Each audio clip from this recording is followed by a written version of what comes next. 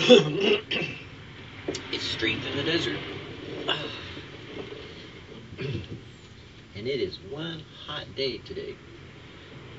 It's interesting is that in doing these devotionals,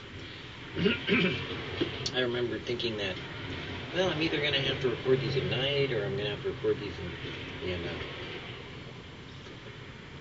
inside, or share someplace else rather than direct, bright sunlight. Part of the reason is because I had too much exposure at one time, and because of that I have to be careful of my skin exposure because of the damaging rays from the sun, because of skin cancer, which we all need to be aware of. That sometimes when you overdo something, you wind up being susceptible then from that moment on, because you've damaged the natural resistance of the body. In streams in the desert, thine ears shall hear a word behind thee, saying, This is the way, walk ye in it, when you turn to the right hand and when you turn to the left. When we are in doubt or difficulty, when many voices urge this course or the other, when prudence utters one advice and faith claims another, then let us be still, hushing each intruder, calming ourselves in the sacred hush of God's presence. Let us study His Word in the attitude of devout attention. Let us lift up our nature into the pure light of His face, eager only to know what God, the Lord, shall determine. And before too long, a very distinct impression will be made, an unmistakable forthtelling of His secret counsel.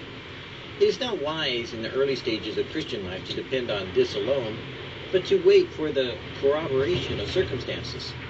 But those who have had dealings with God know well the value of secret fellowship with Him to ascertain His will. Are you in difficulty about your way? Go to God with your question. Get direction from the light of His smile or the cloud of His refusal. If you only get alone where the light and the shadows of earth cannot interfere, where human opinions fail to reach, and if you will dare to wait there silent and expectant, though all around you insist on immediate decision or action, the will of God will be made clear. And not only that, you will have a new conception of God, a deeper insight into His nature and heart of love, which shall be for you and you yourself alone, a rapturous experience to abide, your precious prerequisite forever, a rich guerdon of those long waiting hours. One of the things that I learned from, seeking to understand how to hear God's voice and to walk with Him was, I was always told that you had to be careful and to be worried and to be, mindful of the idea that, you have to, only look in Scripture and that only the Bible, and only this and only that, and that God couldn't use anything else. And, the nice thing about that was that as a young person, when I read it, I was able to see that, okay, in the Scripture, it showed me that God spoke always, to people, that on a consistent basis, He seemed to have this dialogue, that the more I read it, the more I saw that God used circumstances, true. God used special messengers, and that was true. But God also spoke direct to the person. And that made me think, well, what changed? And when I read the words of Jesus and I realized that Jesus said, my sheep hear my voice and they know me and they wouldn't follow the voice of another, I took it to mean that that's what it meant. It meant we could hear God speak. So, in a lot of ways, people can deceive themselves in some respect, in the sense that baby Christians, sometimes when they first get saved, are so excited, they get into everything, just like a little kid would get into, if you didn't lock the cabinets and you didn't, put things up and you weren't careful, then children crawling around on the floor would get into all kinds of things, with like sharp instruments or poisons or things that might have been left around that you didn't realize were there. Well, God has given us, His Word, and that as we become more familiar with it, then we're able to use it properly in its proper perspective. That we read it in context, God speaking to us, we understand what it means. The same thing is true about life, is that When we go about our day, opening it up every day, sitting down with devotionals, asking God, God, what do you want me to do today? If you don't know what to do, wait. Seriously, if you don't know what to do, wait. God will open the door. He will open the circumstance. He will speak specifically. He will arrange it in such a way that He is seeking to speak to you.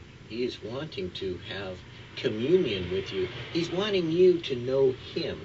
So if He's God and you're not trying to play God by making things fit, and you're not trying to work things out for your own benefit, then if you're just willing to sit still and wait on the Lord, I am sure today, even as Streams in the Desert said, and as God speaks through His Word, and as God arranges us to use these devotionals to focus back in on Him, I am sure, as He does with me every day, that He will point you in the right way, that you should go.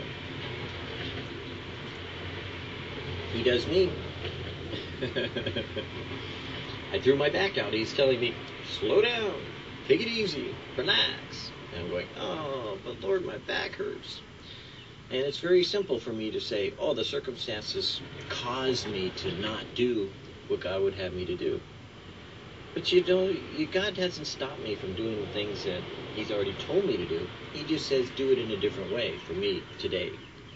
So for me, I've heard from Him. I've listened. I've adjusted my day according to what He's told me to do.